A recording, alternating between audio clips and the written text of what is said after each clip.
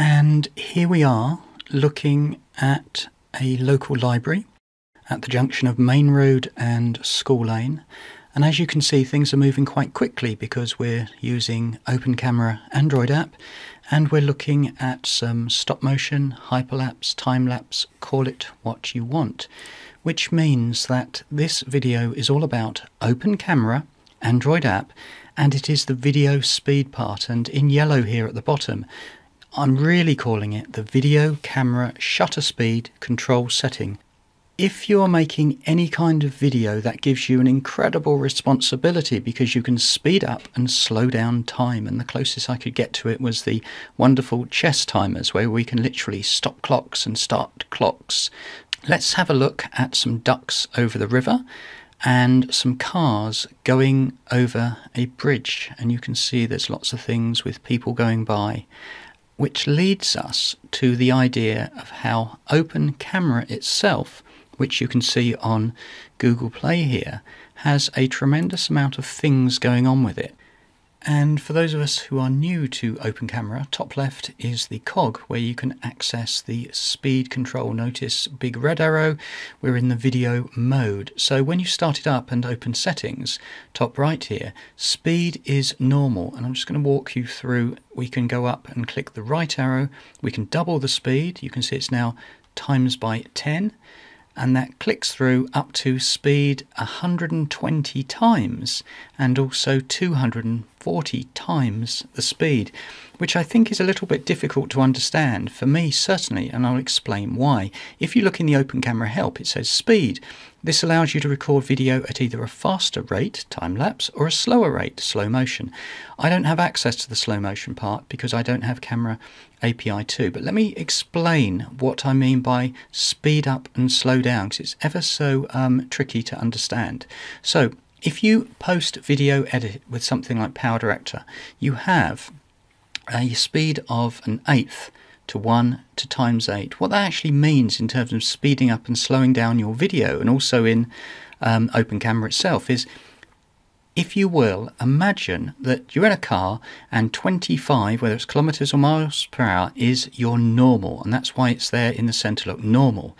You could slow down to an eighth of that speed and go at 3 miles an hour, say 3 kilometers an hour. You can understand that. I can understand that. But if you can imagine going at 25 as your normal and then speeding it up to times by 8, and suddenly you're traveling at 200 miles or 200 kilometers an hour, you will understand that that is really, really quick and can actually get out of control. So what do we mean by that? Well, have a look at this graph here, or chart rather, and what I've done on the left hand side to explain is the speed in Open Camera is normal times by 2, 3, 4, 5, 10 all the way up to 240. And what this means in practice for certainly people who are new to this idea is that normal speed means that you are taking a picture, a frame, every 0.03 seconds, which means it's 30 frames a second. You might be familiar with that, you've heard of it before. What your camera is actually doing, your video camera, your mobile phone, call it what you want,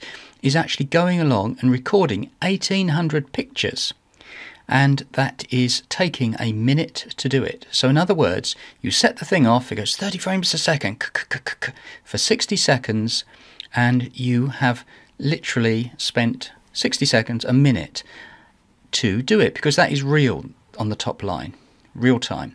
Notice the chart is actually going through to say what happens when you only take, and I will highlight one at the bottom here because it gets pretty complicated, is that when you go into say normal, top line is what you're doing. If you put the speed to times by 60, instead of recording 30 frames every second, what you're actually doing is recording half a frame per second. So in other words, you're recording 1 frame every 2 seconds. What this actually means that you're only recording 30 frames in 1 minute. And also the time to record this minute has now gone up to 1 hour, not your normal 1 minute. I know this is incredibly confusing, but think about what you are actually doing. Because, and this is the big payoff here, and I will demonstrate and put an example to this. So what I'm getting at is that The normal speed that you can go at means in real time that if you set your camera off for 1 minute, that's exactly what you record. That is common sense and reasonable. If you go and set the camera to, let's say, 120 speed, what that actually means, it's taking 1 frame every 4 seconds, which means the frames per minute to build up your stop motion is 15, and so to actually record 1 minute of usable footage, that's 120 minutes or 2 hours. Can you see where we're going here? So although you're setting the thing to say, right, it's times 120, isn't that great? To actually get 1 minute of usable footage, i.e. the clouds moving or traffic or people or whatever, you have to put your camera on a tripod and sit there for 2 hours. Can you see how this gets a bit difficult to understand in terms of time? I set a times by 10 earlier with the one about the cars going over a bridge, and I literally recorded 10 minutes knowing that I wouldn't have that many seconds at the end of it when I finished. Look, going on to this slide, if we have some extracted frames, 30 frames a second looks like this. Here is the Broomfield one again, and we've got 30 pictures all sped up in a video that makes it look like it's moving, and what you've actually got, hence time-lapse, hyperlapse, stop motion. What I'm getting at with open camera is that you can record 1 frame every 0.03 of a second or 8 seconds, 1 frame every 8 seconds. So in theory, someone could be walking a dog or something, be in frame for 7.5 or 7.75 seconds.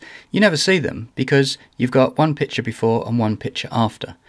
I think let's have a look at this girl who's walking down the road outside the Broomfield Library, and then after that I can see that if I put this in practice, when the girl was walking, it looks like with her phone, that she was using, or my recording rather, was frames 29 to 41, and I've used literally 12 frames here, and I've only selected 5, and I've built this up to see that she is physically 1, there, and there. There is nothing pretty much in between. Similarly, if you look at this ambulance going along the road, then you can see the build up, the collage, shall we say, using Microsoft Ice, which I'll come to in a second, and it looks like there's actually a convoy of 4 ambulances driving down the road, but in fact it's 1, which has been taken every so often depending on your setting. Notice the vignette down the side here. That's because I had like a little wide-angle lens clipped over my mobile phone. If you wanted to produce something like this with this person or object going down every so often, then I've used Microsoft Ice, which is the image composite editor. So going right back to it again, if you're using this stop motion and 25 is normal, you can speed things up to 200 or you can bring it down to 3.125. I know this is complicated. I know that to get the most out of it you have to do a lot of thinking. That's why really I've made this video. So when you're sitting there literally with your camera on a tripod, and you know tripod's best for this, and you can see that in the center I've just been recorded for just over 10 minutes, that the cars are moving. We've got, or did have, a few ducks on the river here. We had cyclists and dog walkers going down the side. You've really got to think about what's going on. So let's have another look at the cars moving over the bridge, another quick look at the people and the cars outside the library in Broomfield, and let's have a final look with one of those other things that I did and fade it to black.